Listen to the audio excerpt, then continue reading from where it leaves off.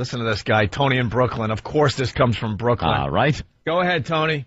I am so ashamed to tell this story, but I used to teach special ed adults, and these guys were all like real profound, retarded, nonverbal, and these guys would punch you, beat you, kick you, beat the shit out of you. Whoa, hey. Whoa. Hey. People are going to miss your nice story. Yeah, if you curse, they're going to miss some of your story there, buddy. So in order to get back at these guys, we had to come up with a way to do it, and we take them into the bathroom, say it's time to wash your hands, and give them like a little C shot right to the old nutsack, and nothing would, and that wouldn't leave a mark. And I'm going to hell for that story. You'd kick him in the groin. I give him a little, like a little.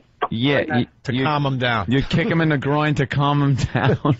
Yeah. All right, I'm going because it wouldn't leave any marks. All right, thank you, They're sir. tuning up the retards in the bathroom. Here's Richie in the Bronx. Richie. All right. I used to teach special ed adults, mentally retarded, couldn't talk, and these guys would punch you, kick you, poop on you, the whole 9 yards. Right. One night we're getting high, and we're like, you know what?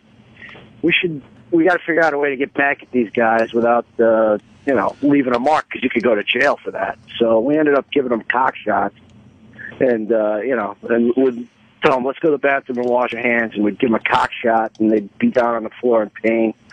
No mark left, and no jail time for me. Richie, this is such a horrible story that I'm actually I'm alarmed and disturbed by it. I'm going to put you in to the finals here. Richie in the Bronx, take his number, but that's an awful one. That's like fucking torture. Even feeling that you need to get even with a special needs person, terrible. Howard, make sure line 4, we take his number. He's definitely a finalist.